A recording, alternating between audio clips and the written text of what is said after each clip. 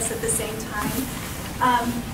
I echo all of the advice that she's given you. And I really hope that you take it to heart, especially the advice about doing internships. My gosh, I can't tell you how many things in life I learned that I absolutely despised before it was too late, and I was stuck in a career path. And that it can happen that you get stuck for a little while, and it takes you a while to get out of that into the next thing. And if you can save yourself that time by learning during a no strings attached internship, it's a great thing. For me, I've flown up from Dallas. I am the communications director and the marketing manager for a $1.4 billion architecture, construction, and technology firm. And what I think is interesting, and of course, since this is me speaking, I think it's fascinating how I got to that point, right? I started out as a student here, just like you guys did.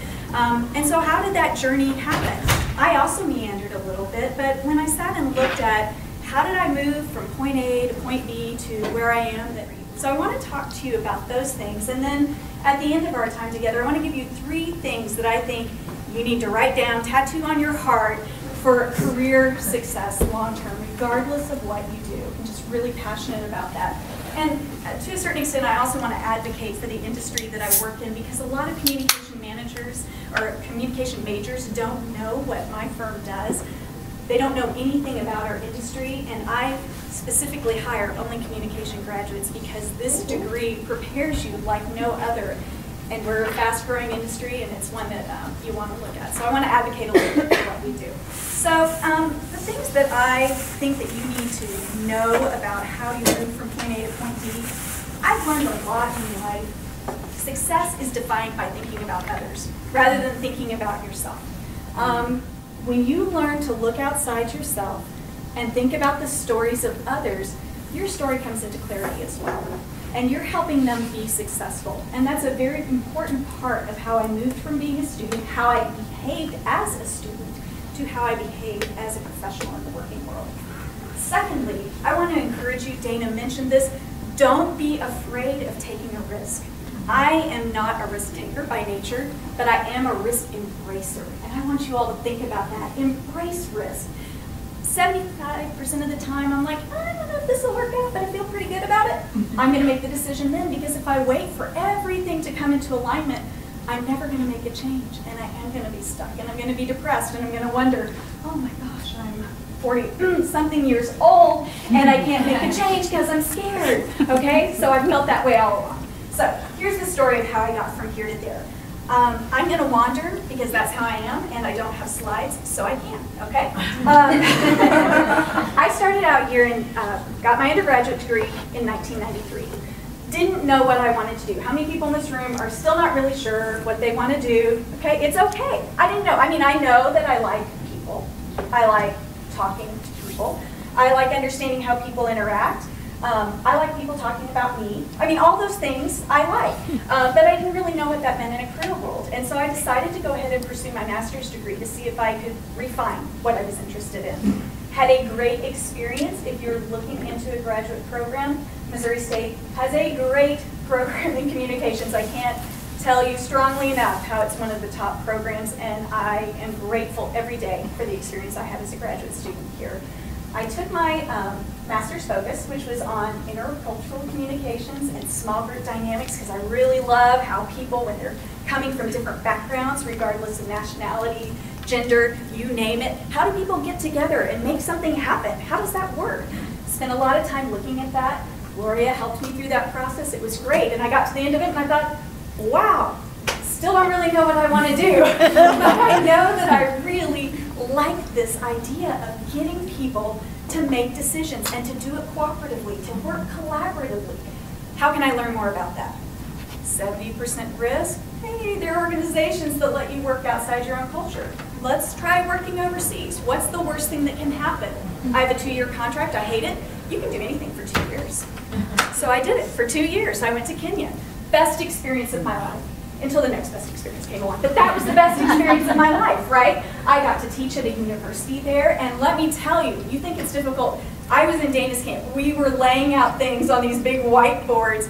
I was asked to teach how do you disseminate information in Kenya where there are no mailboxes? How do you get communication amongst groups of people in an oral culture? And here I'm coming from an American culture that was far advanced, even not as advanced as it is now. It was a puzzle, and I had to teach it. Talk about thinking on your feet. I also worked with American volunteers who came and did humanitarian projects. It was great, great experience. Came back. Thought, well, do I want to extend my time there? Do I want to continue doing that? Kind of missed my family, missed building relationships. So I thought, no, I think I want to be here. Tried living in Springfield for a month. It was really cold, kind of like now. I thought, I think I need to move, but I still don't really know what I want to do. But it's a little clearer now. For me, I really like telling the story.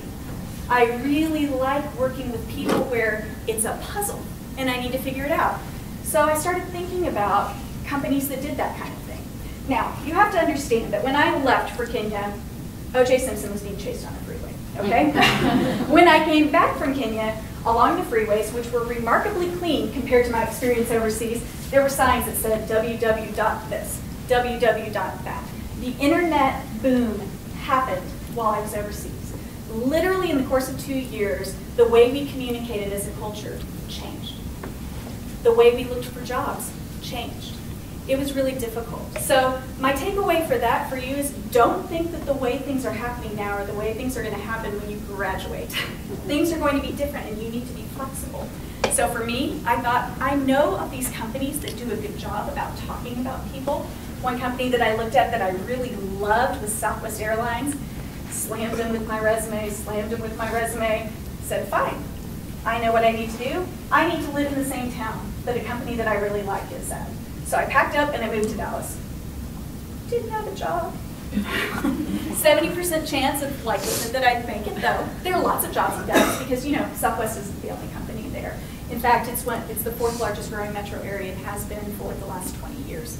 Dallas is a really great place to be, so go ahead and move down, it's warm. So I moved down, I had friends to stay with, so my odds of success were good enough to take that risk. Don't be afraid of taking a risk. Move where the opportunity is. That opportunity may be on the other side of Springfield, that opportunity may be on the other side of the United States, or it may be on the other side of the world. Think big and take the risk when the risk is there. I moved down, didn't get a job at Southwest. And here's where I learned something very important that all new graduates should know if you haven't been advised by your career advisors. There are these people called recruiters, and they're very helpful because they give you access. Another thing that you may not be aware of, although I think Missouri State's doing a much better job of communicating this, is that the Missouri State University alum network is really very vast.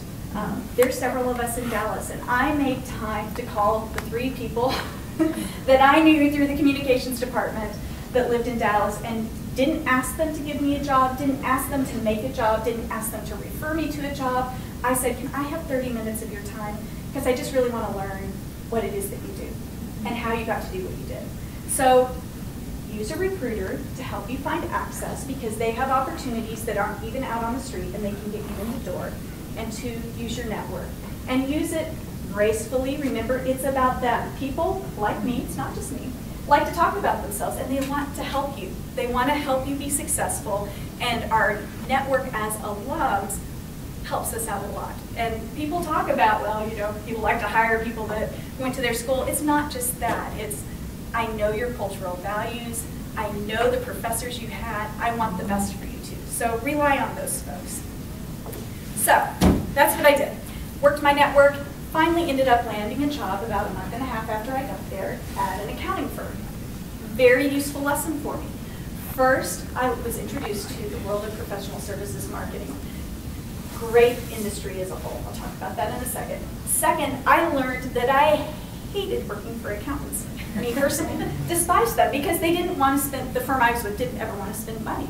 And I didn't understand how to build a platform and get them to agree with me. So it was a difficult experience for me. I would do it again if I could because I learned a lot of valuable lessons.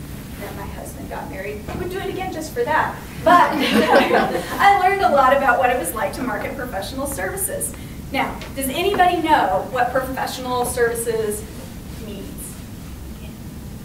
Okay, accounting, architecture, construction, legal services, healthcare. It's anything where you're selling a service. Most of those people are licensed, and so you're not really selling a thing. You're selling an idea of a thing, a promise of something that can be delivered without actually having it in your hand. And one thing that I experienced when I went through school was I thought marketing was kind of something to be paid, you know? Marketing is something that the business college talks about. They talk about a widget, pushing the widget, and producing the widget, and turning your inventory. So who wanted to be in marketing, right? Professional services, that's not what it is. Marketing in professional services is selling this idea. I just met with my client this morning at Detour, because detours we know are valuable. I met with my client over at Cox Health Center. You may have noticed if you've driven out on National, the big tower cranes there. That's my firm. We're designing a new patient tower, and we're building it too. Very unusual that those are all integrated in the same company, but we do that. And our client is tough, and so I wanted to make some time while I was here to get to know him. If I know him, then I know a little bit more about how he can tell his story. And by telling his story, then I tell my story too. So win-win, right? We had to convince him to hire our firm, and all we had to say was that we can do this. We can do this project for you. We can design a bed tower. We can build a bed tower. So give us $130 million. That was easy, right? Wrong. Wrong. No one is going to give you $130 million to do that kind of project on the promise that you just are really nice guys. So professional services marketing, you're really working on how do we condition our clients? How do we sell an idea, build a trusted relationship with them? How do we convince them that we're experts? And how do we help them succeed? Because when they succeed, we succeed. So that's my detour on advocating for my industry. I really want you to look into what professional services are all about, because it's the #1 area that communication majors are needed. I'll tell you why in a little bit. Okay, so stayed with that accounting firm for a year. Met my husband, got married, hated the accountants, loved the accountant I married, but didn't like the rest of them. So I moved to a different type of professional services marketing, an architecture firm. And that was where I found my niche, because architects are really creative people, really passionate, designy, temperamental. You know, they were a great bunch, and they were a place that I needed to be. I was there for the next 13 years, and the reason I stayed with them wasn't because they needed a lot of help, although Lord knows they did. I found that I had the opportunity to scope my career. So my piece of advice for you in that is, don't look at the job that you enter in as the job that you will stay. And it's a valuable lesson. I was telling my good friend Melinda, who I'm staying with, that in the course of 1 week last year, I made all 4 of my employees cry. And I felt like a terrible person. But the way I made them cry was I said, what is it that you want to do over the next 3 years? Because my job is to help you do better. All of them, we don't know what we want to be when we grow up. So if you're worried about what you want to be, you know, 30 and 40-year-olds in the work world sometimes don't know what they want to be. The point is, though, you can be what you want to be. Your job doesn't have to be defined by the job title that you're given. Take on extra responsibility, learn and grow. My architects hired me to be a jack of all trades. You know, put this brochure together, send this out to a client, do this, do that. Over the course of 13 years, I went from doing that to really helping them gain some pretty notable clients. While I was there, we identified that we wanted to do work for Disney, and so we went and won Disney work, and we built 5 of the resort hotels. We identified that we were really good at cinema schools, so we went and worked for George Lucas. And that took a long time, and I was responsible for all of that. And decided after a while that, like Dana said, it's important to know when to move on, and I was tired of selling work. I wanted to just come up with a strategy and talk about the stories. So 2 years ago, I took a big risk and went from that 50-person boutique firm to a 550-person, 8-office, national and international architecture, construction, and technology firm. So we do some widgets, but we do a lot of selling of other things. So let me tell you kinds of the things that I do there, just in case you're wondering. When I put on my marketing hat with my office, and I have to read this because sometimes it makes me want to cry because I think I need to hire another me. I have 7 people that work for me, and I assign all of their workload. So I'm managing what they're doing in their personal growth. I am setting the marketing strategic plan for each of our offices. From Mexico to Florida to Texas to Colorado, I'm taking care of all of that. I set our general marketing direction for our firm. We look at it, we analyze it. Is it a good fit for us? Are we a good fit for that client? How are we going to win that job? How are we going to write it? How do we need to rewrite it? What images do we need to do to support our story? How do we QA/QC it, which is quality control, and then tracking the results. I coach my teams. Before interviews, I fly out and I spend 3 days with them and we practice, practice, practice. So if you haven't done the public speaking showcase, you might want to consider that.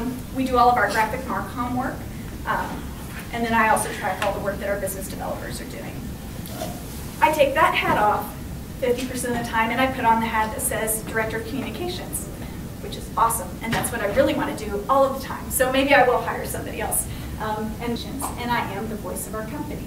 So that can be really interesting because you have the voice of the company, then you have the voice of the company in Dallas. And this morning I was thinking about what does the voice of the company in Springfield look like? And how do we need to sound? And who do we need to talk to?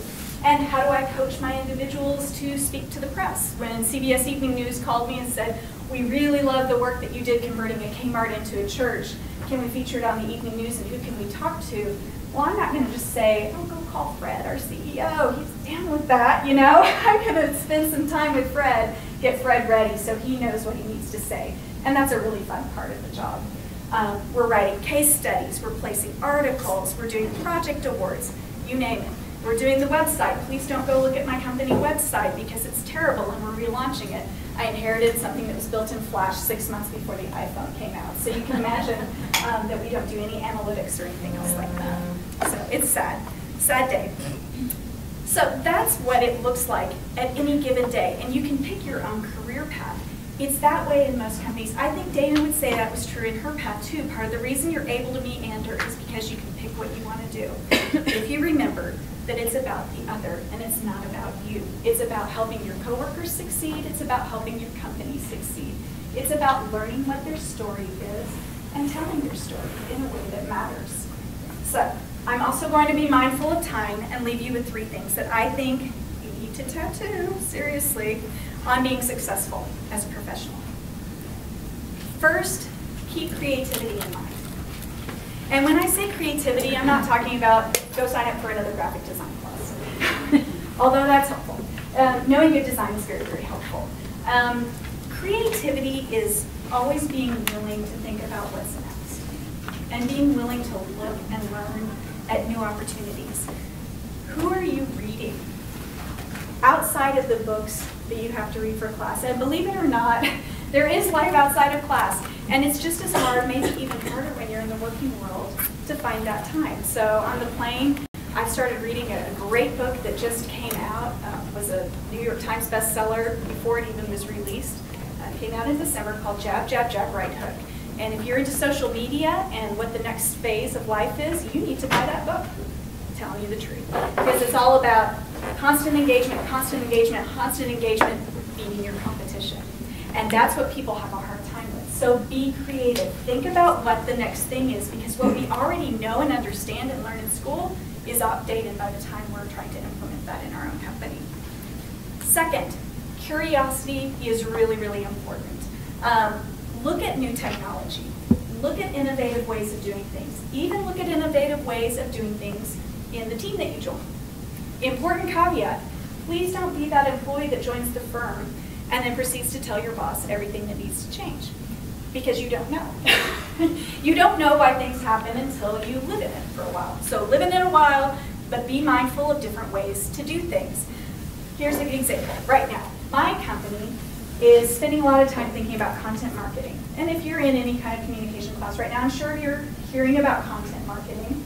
If not, read any industry, publication, and PR. Everybody will tell you content marketing is the way to do things.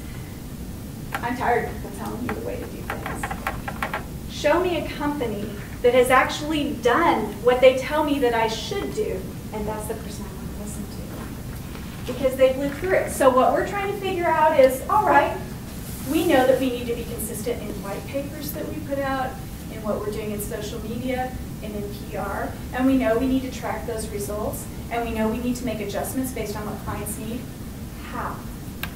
How do we do that? And how do we do it effectively? So today, I met with Rod Schaefer. Rod Schaefer says, Shannah, integration is the way to do things. I'm like, I agree. I said, Rod, I don't think that it's about, integration, by the way, means having architects and construction people in the same room, same firm, doing the same thing together, and they share all the risk. Long and complicated, but that means if one person messes up, everybody pays the penalty. If one person succeeds, everybody's rewarded. And that's not the way the industry works.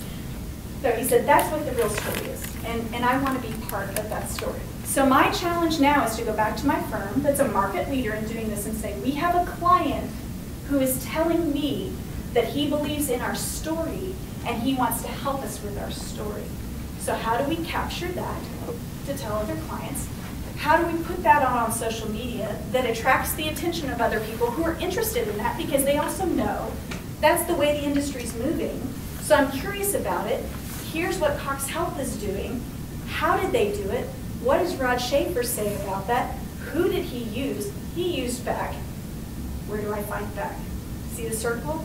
And as soon as I start tracking that and I can respond to that, I have to be pretty curious and start looking. So that means I'm looking outside my industry at things. So stay curious.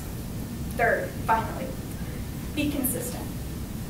Be consistent. And one of the best pieces of advice I've ever got in my career was about this very thing from my uncle, of all people, when I came back from Kenya and I was moping, oh, what do I want to be when I grow up? Where do I want to be? He said, you need to be where you are. Be where you are. So if that means right now you're in an internship, be there. 100% of you needs to be there. If you're taking a seminar class, you know, it meets at 6 p.m. at night, be in the class, be 100% there. You wouldn't believe how many people roll their lazy you-know-whats into work and give a 60% effort, and it's very frustrating because what could we be if you were there? 100% of your thinking, your attitude for your client, for your coworkers, because it's about them and it's not about you. You've been gifted with this great set of skills, so leverage those and just be consistent. Deliver what you promise. Some people say, you know, under-promise, over-deliver, BS. Promise reasonably, deliver reasonably, deliver a little more. That's really what makes a difference. So, consistency, creativity, curiosity. You guys have picked really the best time to study communications. We are, in case you haven't noticed all the woes in our economy, we're now a service-based economy. We're not a production-based economy. That means we're selling services more than ever. And that means we have to communicate, collaborate, cooperate more than ever. Companies, by and large, do a terrible job of it. And you're being trained with the skill set that's required to help. So, best of luck to each of you. And